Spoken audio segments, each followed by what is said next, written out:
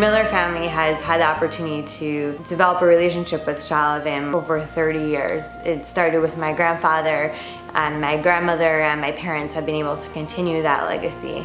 And I think that mutual love between our family and Sha'alvim has also trickled down to myself and my brothers and my sister, who have all had the opportunity to learn in Sha'alvim, as well as my father. We are definitely a Sha'alvim family. I grew up with Sha'alvim being the first stop that we made every time we landed in Israel. I remember going to the Makolet, we would pick up yogurt, then we would go to Rabbi Galinsky's office and sit at the table. At that point I didn't know that it was Rav Yakovson, but I remember my father always walking with this tall rabbi, which later on I found out who that was. Whenever we were in Israel, we would be there. We would go to the old base medrash, which was named after my grandfather, Joseph K. Miller, alav hashalom. And even as a child, I was able to go to some of the Sha'alvim dinners as well. So it kind of was in my blood.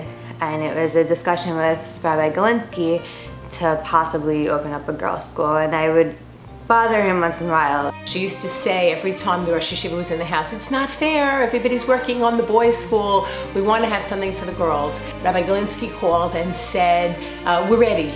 Talia Miller and the Miller family sort of go hand in hand with the first class of Sha'alvim for women.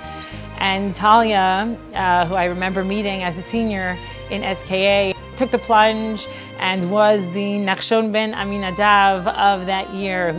I think by her demonstrating that this was a viable option, so many other people after her were willing to take that same risk and be the pioneers at Sha'alvim for Women. We were the first year of Sha'alvim for Women. They were very much aware of our desires and our opinions, and they were constantly asking us what we liked, what we didn't like, how they can change it, and between semesters there were many changes made, and I think that enabled the school to adapt into what it is today.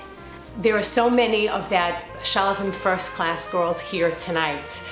I have to thank you, the yeshiva has to thank you. You took a gamble. You trusted us. You believed in the yeshiva. You wanted so much to be a part of that family, of the Rosh Yeshiva, of the davening on the Yamim Noraim, of the Tiyulim, Yom HaAtzmaut, and the high level of learning. You took a chance. I said to your parents, trust us. We know what we're doing. And hundreds of girls later, look where we are. It's such a tremendous sense of pride.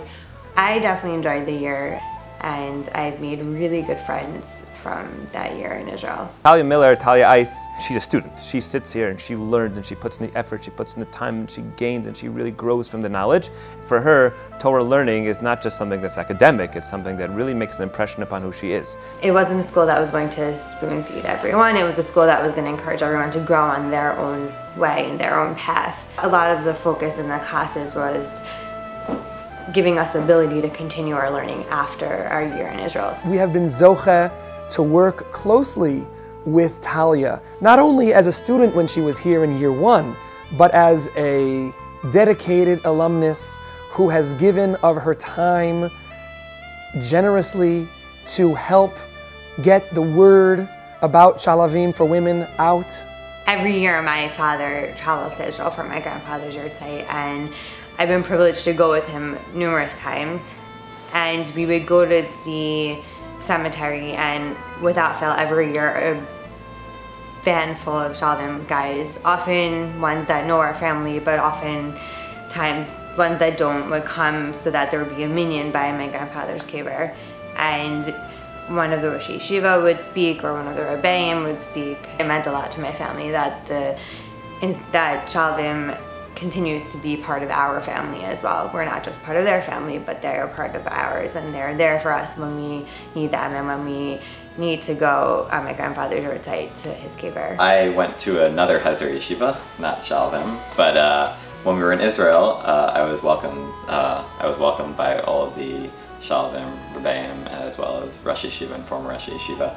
And I see the connection that the Miller family has with Sha'alvim, and it's a very special connection. I see what it has done for Talia's father, as well as her siblings and Talia herself.